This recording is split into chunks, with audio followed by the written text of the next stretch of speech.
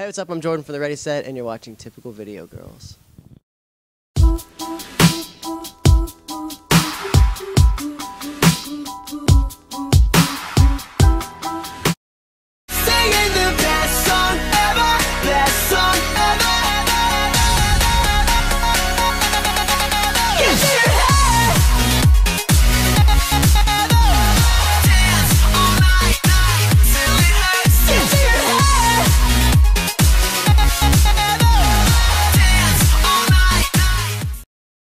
Hey guys, this is Sharfaz. This is Rissa. And we are Typical Video Girls sitting here with Jordan from the Ready Set. How's it going? Good, how are you? I'm doing good. You look all bundled up in your cool ass parka. Somebody the other day told me that it looked like a panda, so I feel like this is a panda jacket. That's super sweet. I took that as a compliment. You know. Pandas are pretty awesome. They're pretty awesome, but yeah, it's a lot colder here than I anticipated. Where were you before tonight? San Antonio, which was also cold. Oh, well, welcome to Texas. Yeah, I know. I've been to Texas like a ton of times when it's cold, and I always forget that it actually does get really cold here. Everyone forgets. Yeah. Everyone forgets that it gets cold here. It's nice though. It's not. We haven't had like any snow or anything on this tour yet, so it's been like kind of cold, but not too bad. Well, you're ending it in Vermont, so it might get cold there. Vermont. Yeah, right? Oh no, I was like, whoa, wait. No, I have a show in December, like a random like one-off show, kind of like post-tour that just popped okay. up. So that, yes, probably snow for that, but Yeah. we're actually ending this one in San Diego, so. Oh, that's going to be nice. I'm not anticipating a lot of snow in San Diego, hopefully. Oh, jealous. Are you going to go to SeaWorld? I don't think so. I'm probably going to go to San Diego, play the show, and then just drive back home, just because I live like 2 to 3 hours north of there, so. Okay. Yep. Gotcha. Get to see my pets. How many pets do you have? I have a cat and a dog. What is your kitty's name? Nonsense. Really? Yeah. What is your dog's name? Backpack. Those are the cutest names ever. Thanks. That's my side job is coming up with animal names. I got a lot of strange looks when I told everyone I wanted to name my puppy Lipstick. That's a great name for a puppy. I know, right? That's really good. What kind of dog is it? Oh, I was going to get a Yorkie, so when I do get her, I'm going to name her Lipstick. Oh, so it hasn't happened yet. Hasn't happened yet. This is a plan. This is like a blueprint of what might happen.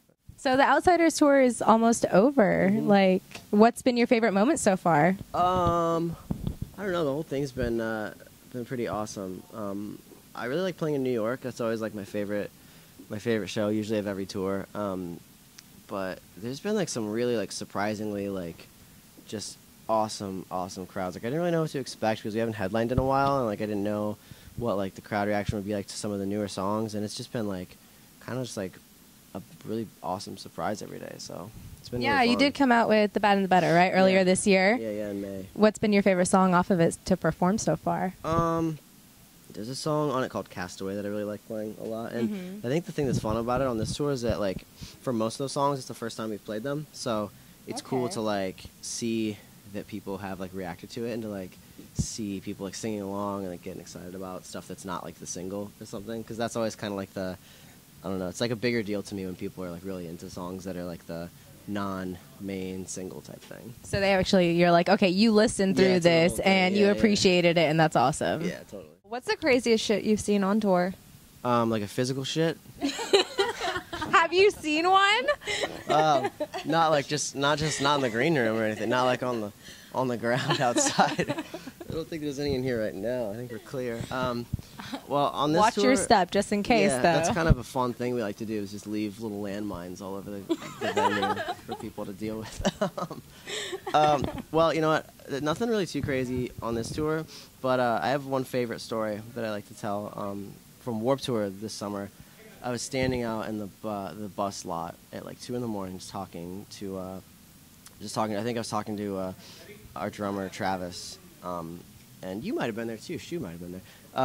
But we were just standing talking. This guy cruises by on a skateboard, just completely naked except for shoes and socks. It just like full speed, just like vroom, he just like zooms by, really casually too, not like being funny or anything. He's just a naked dude, like he's somebody on the tour, just cruising around. And I was like, huh, that's interesting. And then he comes by a second time. He does a second pass on a bike this time. So he's just doing all these different sports naked, just at 2 in the morning around the bus stop. Naked sports. And it was a very subtle thing. It wasn't like anything where I was like, whoa, what's going on? I was just like, huh, that guy's up to something weird, and I don't know what it is, and I don't know if anyone really notice even. Most people were just like, It was just like Warped Tour. It was just naked guy. It gets weird. It's really fun though. It's a fun tour. Off your latest album, what's a song that you've written that really, I guess, means the most to you?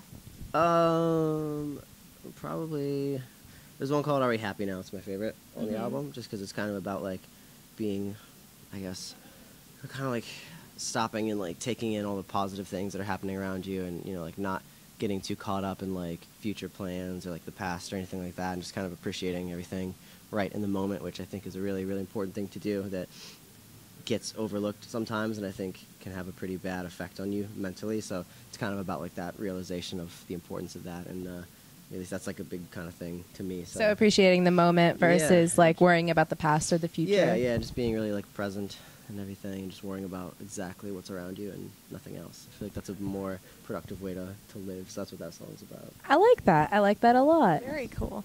What was your favorite moment, or what has been your favorite moment from high school? Good old high school days. Well, so far, my favorite moment in high school, I don't know if I'm going to have to go back to high school or not anytime soon, but the wording on that question is really funny to me. Like, so far, what's been your favorite moment in high school? I didn't like high school very much, honestly. I was really like quiet and just kept to myself, and I was just like that person in the hall who was just like walking, just doing my thing, just super like loner or whatever. But some of it was cool. I honestly don't even know. Probably the days I didn't have to go to high school were the days I liked the most. Really? What was the best day the day you graduated? Yeah, I actually debated even going to like the ceremony. I was like, I don't really want to do that. It's like 4 hours and like, but I went. I'm glad I went. I went to prom for about 20 minutes, 25 minutes. What'd you do after prom? I went back home and I didn't go to any parties. See, that was the thing, is I never went to a party in high school. Like, really? All I did in high school was just try to do music stuff. So every weekend I had no like social life other than playing shows and going to shows. Like that's the only thing I did. So all my friends were like people in like the music scene and like the like local band world and stuff, which now I think is probably good because it kept me really focused on only that kind of growing up. So I guess that's positive because it got me out of my town and touring really fast. Like a week after I graduated. So yeah. Do you have any girls like hit you up from high school that you don't even remember, and they're like, "Hey, Jordan, remember us?" Like, actually, like, whenever stuff started to kind of go better for me, like whenever like songs started being on the radio and stuff, a lot of people kind of just like crept up. Like that was around the time when I stopped using my personal Facebook, because I was like, this isn't fun anymore. Because like all of a sudden, all these people are friends with me that I never really talked to, and like obviously I was never like, we're not cool because you're just coming out of the woodwork. Like I was nice to everyone, but it's just weird because like it actually is kind of a thing. Like people kind of like creep around a little bit more, and I don't know. I think everyone like means well when they do that type of thing, but I don't know. I honestly don't keep in touch with a lot of people from then, and the ones that I do keep in touch with, I actually am around like a ton, because a lot of people I kind of went to school with moved out to where I live now in LA, and I end up hanging out with them a bunch. But I don't know. I have like a pretty small circle of friends ultimately. that's good. Very cool. Yeah, quality over quantity, right? Yeah, totally. What was your favorite TV show growing up, and why? My favorite TV show. I don't really watch a lot of TV, but I guess if we're talking like growing up, like I was like personally more a Nickelodeon centric kid over Disney. Like I always thought Nickelodeon stood in a higher place to me than Disney did. So I guess if we're gonna go back to that era, I was always like into I don't know, I liked Rocko's Modern Life a lot. I liked I don't know, just any of those like classic Nickelodeon shows. But as soon as I got over like the cartoon thing, I got pretty into like Animal Planet and stuff. Like I really like animal shows. I don't know why. I think animals are really cool. So well, you do have two of them, so I would hope you think they're pretty cool. What is your favorite animal? My favorite animal? That's tough. I like lots. I like cats. Cats are cool. Yeah. I don't know if that's my favorite, though. I think about this sometimes a lot, and I don't have a favorite animal. If you could be any animal, which animal would you be? Probably some kind of bird, just because of the flying thing. I feel like... So you wouldn't be a panda? Probably not, because then I'd be stressed all the time, because I'd be like, there's not a lot of pandas around. I'm like, the only panda, if I get caught, they're going to put me in a zoo, and I'm going to be like the big panda exhibit, because everybody loves the panda exhibit. I like the fan exhibit too. I'm not gonna lie. So I don't know. I wouldn't want to be that guy. So I don't know. Some kind of a bird, maybe a dragon. That's not a real thing though. So. It could be. Could be. I know dragons. Aren't there dragons that live in water? Like a sea dragon, you mean? Yeah. Talking sea dragons now. I don't know. That sounds like something from like a pirate movie, maybe. But I don't know. Maybe it'd be there's narwhals, those like whales with the unicorn horns. Those are kind of fresh. I don't know, maybe one of those. And if anyone makes you mad, you can just be like, you see, yeah, exactly. That's it. What have been like some of I guess like your biggest influences, and how have they influenced like your creative process in your music now? That's tough. I don't know, like I grew up listening to music that was a lot different than anything that I do now. Like, I grew up listening to like punk bands and like metal bands and like hardcore and stuff like that. So that was all I played growing up, was just that kind of thing. Like I was always playing drums. And I started doing this, and I got into like some like poppier stuff and more like indie, more like melodic, pretty stuff. More like poppy things like Save the Day in Copeland in May, and Postal Service, Death Cab for Cutie, and things like that. Like those kind of bands like kind of shifted my interest, I think, into songwriting a little bit more. Okay. And so I started doing that, but I was always really inspired by like going to like hardcore shows and seeing bands like that, like grinding it out and like going on tour and just like constantly being on the road and like playing to people and like building themselves up that way. So I think like the combination of those two things made me want to like just maybe just want to go on tour and just like give it your all. Yeah. Because I thought that was really cool that they were just like building it themselves, and that was kind of my like mentality, I guess, when I started. So would you say that like over the years, like, you know, you've gotten bigger and bigger and bigger over the years, would you say you still have a lot more control over the creative process of your songs and songwriting and everything? Definitely the songs and everything. It's always kind of been that way for me. Like like I've like written with other people and like worked with producers and stuff, but at the end of the day it always has to be like kind of like my thing, or else I always felt like it comes across as like dishonest or kind of like just not real feeling. So I mean, I've always had pretty much total control over anything like Ready Set related, like the music, obviously, all of like the photography stuff, all of like the imaging stuff, like all the merchandise designs have always been me. All the stage design and like props on this tour, all stuff that I like designed, and even like the lighting and everything I programmed myself. So everything is like just like very cool. So you're very hands-on, so it really reflects what you're trying to bring to the table. Yeah, that's the intention. But then obviously I have a band when we play shows, and my mentality with that has always been like I want whoever plays with me to like kind of like want to like be able to like take control of their own like parts and stuff. Like basically just like send them what I've done, and then just be like go crazy with it and play whatever you want kind of over it and just make it your own sort of. So I guess in that way I kind of like to just let everyone like take as much pride in it as they want. That's awesome. Very cool. So if, let's just say, we're not saying this is actually going to happen, but let's just say you woke up one day and you found yourself trapped in a woman's body, what would your day look like? I don't know. I mean, that's a suspect question. I mean, what do I do? I mean, I'd first of all have like, I don't know, like there'd probably be like this mild panic attack, and I'd probably instantly go to like WebMD, and I'd be like, does this happen a lot? And like, am I crazy? Like, what's like like how do I reverse this? Like, I'd probably have to go find like some sort of like a witch doctor of sorts, and see if we can reverse this. Or maybe I would just adapt to it, and I would start a career as a female artist, and I would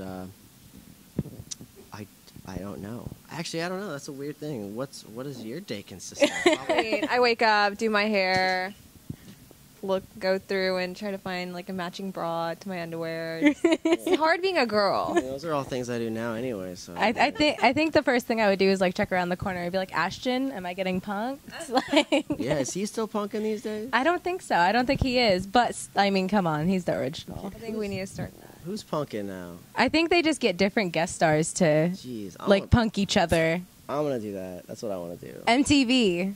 If you're watching, he's interested. Oh, I'd be the worst at it. I would just I'd see them getting stressed out, and I'd be like, oh, I feel like dang, they're actually getting sad, and like they'd start to cry, and I'd be like, I don't want to do this anymore. This isn't very fun. Go out and give him a hug. I'm sorry. I would just be rude, and then I'd be like, this person's gonna hate me when this is over with, even if it is just being punked. I don't know. I'm a baby. I don't know. Oh, that's sweet. Do you know how to cook, Jordan? I can cook some stuff. Really? What's something mean that you can stir up? You look like me.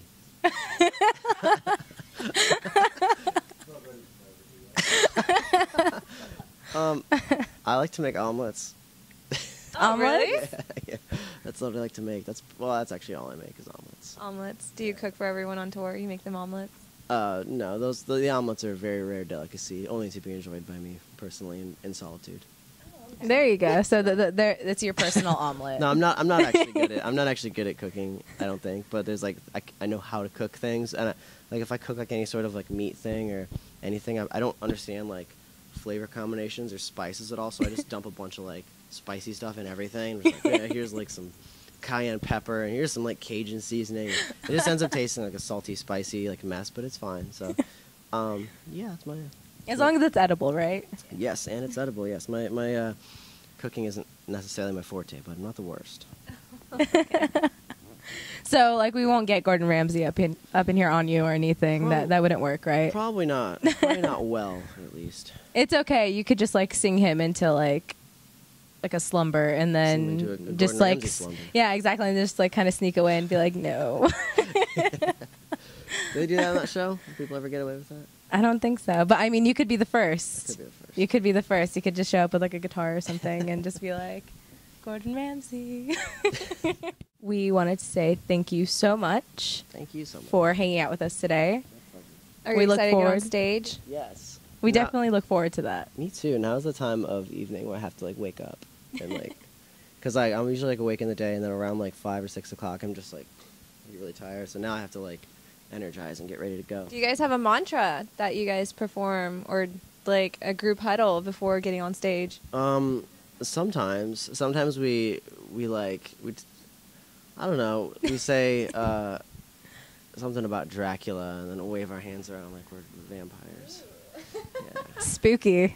We're a very spooky bunch. Things get very weird. I mean, we did have Morticia over there, so Yeah. And then Sean's got a whole headscarf and sunglasses. it looks like Joan Rivers getting ready for her close-up or something. You look very Vogue over there. Look like somebody I would see in Paris, maybe.